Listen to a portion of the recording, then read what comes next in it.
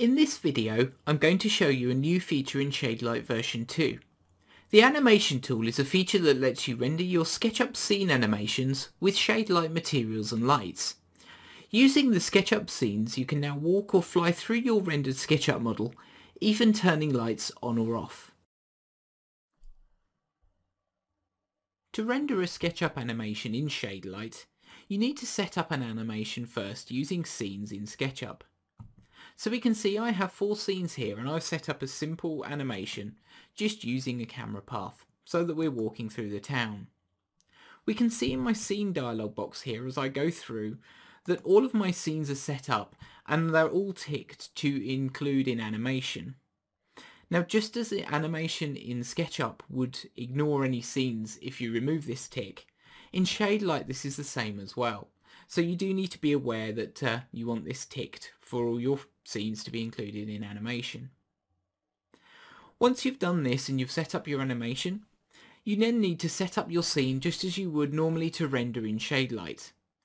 So in any of your lights and materials, if you set all of these up, and then in your Shaderlight render settings, select your output resolution, how high quality you would like, if it's an exterior or interior, just your standard Shaderlight render settings. So we can see I'm rendering this animation as a chalk render, and I'm going to render this at this video format, so the 720 HD. Once you've done all that, you're then ready to render your animation, and we can select the new animation icon in the Shaderlight version 2 toolbar. This brings up the simple animation render options. The first option we have here is where we're going to save all of our frames.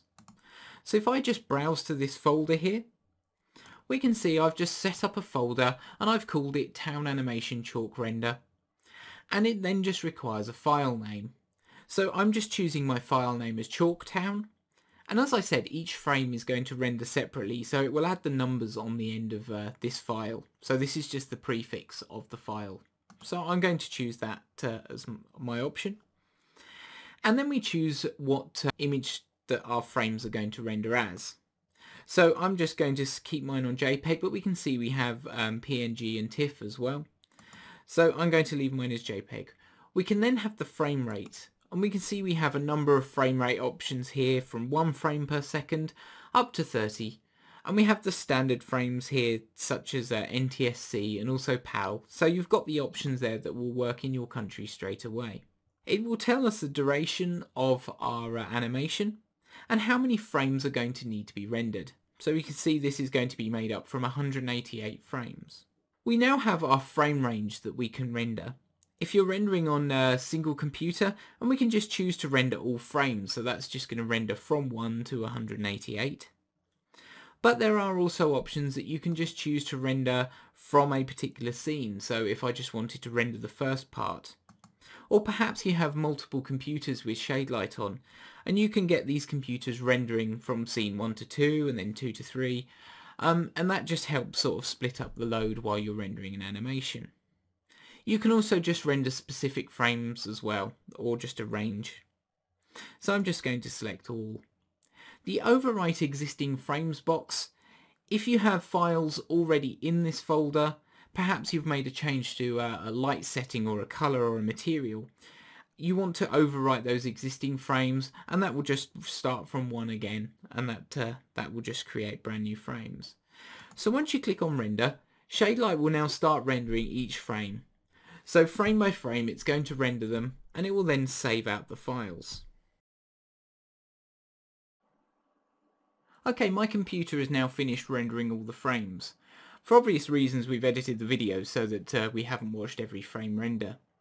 It is worth thinking about when you are rendering an animation, as each frame does need to be rendered separately.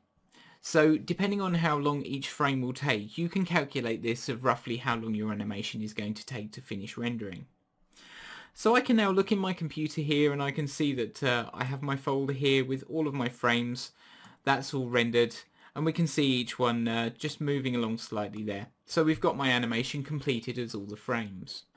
You now need to use video editing software, or even free software that comes with your operating system, to bring all of these images in and to create your final video. You can now see that I'm just playing the final video of my animation that I've created. We hope you enjoy using the animation tool in Shaderlight version 2.